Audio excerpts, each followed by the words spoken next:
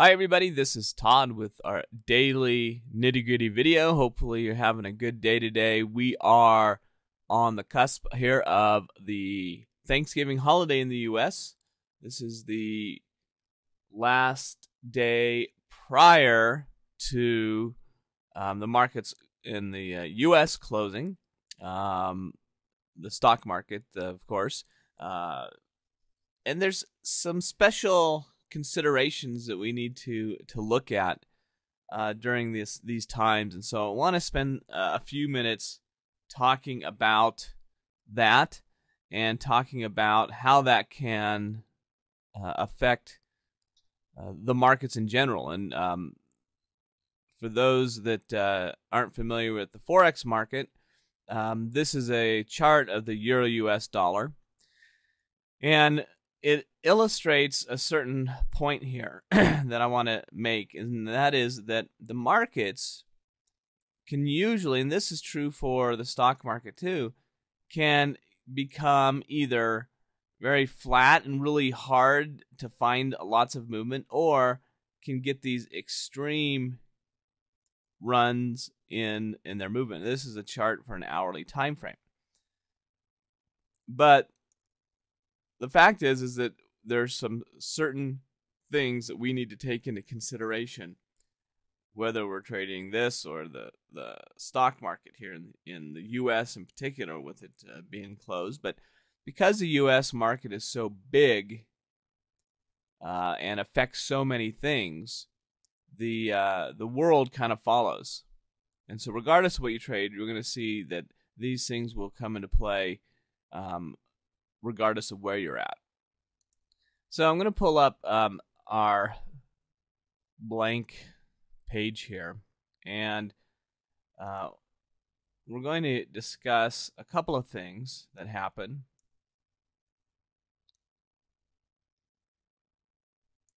Line my things up. Holiday trading. So there's a couple things that generally you'll find happen, and that is a change in volatility, which simply means A, it can get more volatile, B, it can become less volatile. You get these movements where things are moving really quickly and are harder to trade because of the movement, or they just become really flat. And this is because of the liquidity issue around the holidays. And for example, today, the day before Thanksgiving here in the U.S., we have the market participants are going to slow down. People are going to be traveling. People are going to be going away and not trading. And so it's very difficult in a market where we're anticipating a certain level of liquidity or a certain volume of trading happening, where we can rely on certain patterns to form, the simple trading method, looking for the pullbacks and things to be deliberate in their movements. Well, we just don't see that sometimes with that liquidity change, and sometimes it can be more choppy than what we want. And in the end, this lower volatility is what creates deliberate versus non-deliberate trading markets. And we've talked a lot about that in the past. If we're trading in a situation where there's a non-deliberate market, we have to be more careful with what we're doing. Now, the other thing that we get a change in around holiday times is a change in, and I'm just going to put emotions. We have different things that we're dealing with, whether it's because we're worried about money to buy presents, or worried that family's coming over, or we're going to fly somewhere. Our emotions become a little bit trickier, and so we have to be careful with that. We have to make sure that we're in the right emotional state to make the proper decisions with our emotions changing. And so one thing that we have to pay particular attention to is, our patience and how patient we are with getting into trades and getting out of trades. The other thing we have to do, we have to be better at risk control.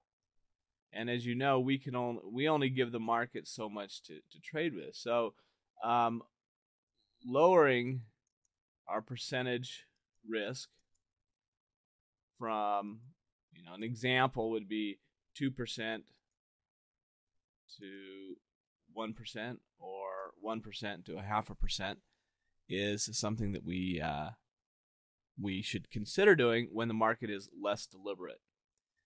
And the last thing with holiday trading is it's okay to take a break. And enjoy the holidays. Make sure that you're not worried about things that are less important and focusing on things that are more important. If you can do some of these things, understand that there's going to be a change in liquidity, that change in liquidity can make the markets become more non-deliberate. Understand that emotions change, that we need to be more patient with what we're doing. Don't let our emotions cause us to get into trades. Then we're going to be better off. And by controlling our risk, lowering the percentage that we're willing to take risk in those trades, is a way to handle some of that increased volatility. And then last but not least, it's okay to take a break and step away from what's happening in the markets and really focus in on those things that are important and the reasons why we trade in the long run. So keep that in mind. Have a fantastic holiday for those that are in the U.S. celebrating Thanksgiving. The rest of you, remember some of the issues that come because of that. And then we will be back on Monday with a video. We might do something on Friday. But if you have questions, feel free to let us know. If not, have a great holiday, everybody, and we'll talk to you soon. Thanks.